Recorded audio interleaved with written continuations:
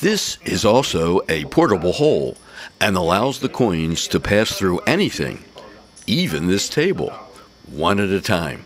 Watch. And the first coin passed through the table. Okay, again. As if it was magnetized, the second coin reaches the first coin under the table. Here.